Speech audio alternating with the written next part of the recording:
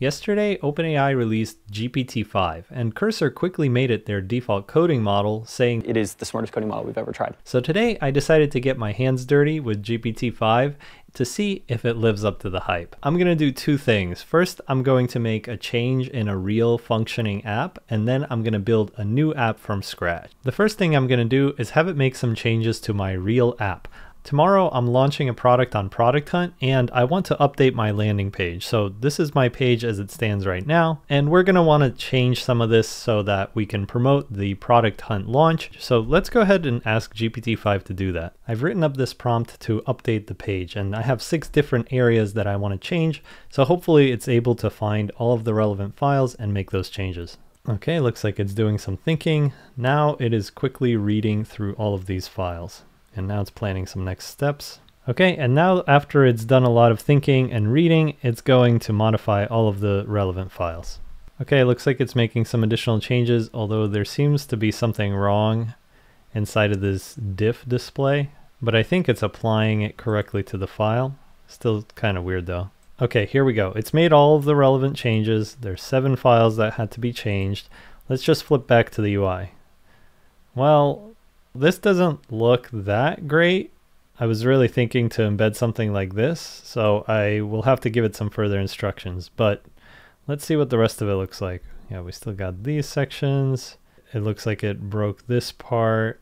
Okay, so first impression, it took a really long time to make not that many changes, and it also didn't quite pick up on my intent with this section. So let me give it a clarifying follow-up and we'll see how that goes. Okay, I gave it a follow-up talking about the specific Product Hunt embed link, asking it to make some changes to the styles, and add a new section featuring my YouTube video. Okay, looks like it's made the additional changes. Let's check this out. Whoa, okay, that is looking a lot cooler. This is getting kind of cropped out. This is a little too much. Okay, that looks fine. Scrolling down. What? I don't know why it decided to make these colored now. That's not what I wanted. And it also didn't change the border the way that I wanted. It's not quite following the instructions I'm giving it. Let me go ahead and ask it to backtrack on some of these changes and hopefully fix that. Okay, I've requested some changes so that it backtracks on some of those things and also adds a couple of other details. Okay, well, this one looks correct. That's good. This got dialed way too far back, so we need to fix that. Okay, I like the confetti. That is looking like I wanted. We got these sections. That all looks good. Okay, this actually got fixed, so it was able to backtrack correctly and adjust the color of these things. So let me just ask it for one more change to make this look a little better. You know, one observation I have about this model is that it seems to want to do a little bit more than what you ask. This is something that I remember seeing with Sonnet 3.7, and it was definitely a characteristic I did not like. So when Sonnet 4 came out, I was really happy to see it kind of doing exactly what you asked for. Okay, doing a final review, I noticed that when I asked it to change the CTA, it fixed it here. But down here, it's still using the old CTA. And that's something I feel like Sonnet would have gotten right. I can't be totally sure, but that's just my vibe. Okay, so after about 25 minutes, I did get it working the way that I want. It was okay. I still feel like it would have been a little smoother with Sonnet. But now let's try building a simple full stack app using GPT-5. Actually, at the very end of this, I ran into an error that GPT-5 really struggled with, and that was making this countdown start counting down right away as soon as you refresh the page. And I went through like 3 different prompts and it couldn't figure it out. I asked Sonnet one time and it started working right away. So anyway, just another data point there. Okay, so moving on, let's create a full stack app with GPT-5. The first thing I'm going to do is run npx create volo app dot, and that's going to initialize a full stack app in my current folder.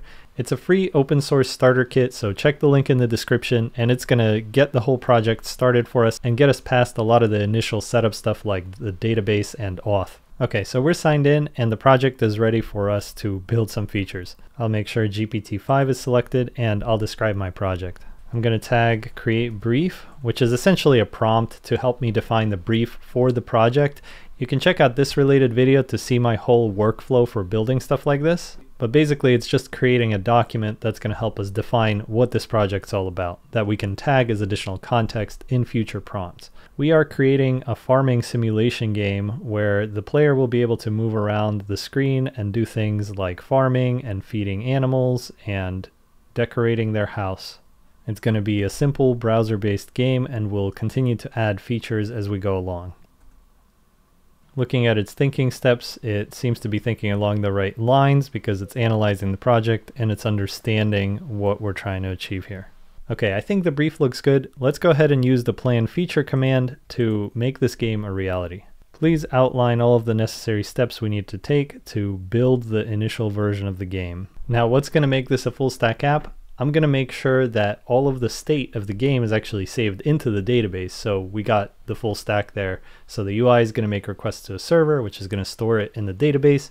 It'll be associated with your account. Okay, it's really taking some time to read through everything. And this is a pattern I've noticed with GPT-5 is whenever you start a new chat, it just tries to soak up the context of everything. And maybe that's a good thing for building certain features, but stuff like this, it's really overthinking its steps. Okay, we got our initial plan. Now just immediately, this isn't quite a markdown file. It's more of a text file with these bullets. There's no nice headers and stuff, but I'll let that go. Okay, so reviewing this, it's kind of dense, but there are some things in here like this. Use a single JSON blob for MVP. That's going to hold all of the game state across all the objects. You know, at first I was like, that doesn't sound right. But after I thought about it, yeah, maybe, because it's just easier to load game that way. And you don't have the state like scattered across a lot of tables, but still, I don't know, like it's a questionable decision. The other thing I don't see in here is any talk about how we're going to implement the graphics for this game. So I'm going to ask it to add those details. And we'll just go with the JSON thing for now. It seems a little off, but we'll live with it. Okay, great. It added a detailed graphics section. I think that's good enough to start. Let's go ahead and have it implement phase 1. I'm hesitant to start a new chat because I know it's going to spend forever gathering context again. So hopefully this chat will at least get me started, and then I'll do some of the other phases in parallel. I just want to emphasize this model is slow. It wrote a grand total of like 100 lines, and I think this took like 5 to 10 minutes. All right, I pushed the database changes. Now we should be able to execute this plan in parallel. So let's go ahead and open up multiple tabs. I'll just say, please implement plan 1, phase 2. I'll open up a separate chat, say phase 3. A lot of this stuff I think can go together, at least phase 2 and 3. And then I think we can do 4, 5, 6, 7 all together. So I'll roll through that and show you what the game looks like after it's done with all these phases, because it's probably going to take a while. Okay guys, it's been about an hour and a half, and GPT-5 has worked through 6 different phases of development on this game. So here's the moment of truth. Let's see what it looks like. This is the game. Yeah, it's not super impressive, and I don't know if I have unrealistic expectations, but I kind of have a feeling that Claude models could definitely get this done. I'm actually excited to try that out, and I'll probably make a separate video on that. But yeah, from the first 24 hours working with it, I feel like it's pretty slow. It kept running into errors as it was developing this, and I had to keep pasting things back in to get it to work. And it was over-engineering certain things and writing legacy migrations, even though this is a brand new game, and it was slow. Yeah, I know I said it twice, but I just want to emphasize it. Anyway, overall, GPT-5 was a bit of a dud, and I'm definitely going to be sticking with the Anthropic Claude models for now. I should probably give Claude Code another shot. I've tried it a few times, but it hasn't quite clicked. I really like having a user interface and being able to clearly see the code that was changed and roll back to a checkpoint, but I do recognize that they're in a good position, and obviously people are getting some high quality outputs from it. I'm also excited to keep using the cursor CLI and see the new features that they add. I know that they have that sort of code reviewing feature that I'm talking about in that CLI. So that's pretty nice.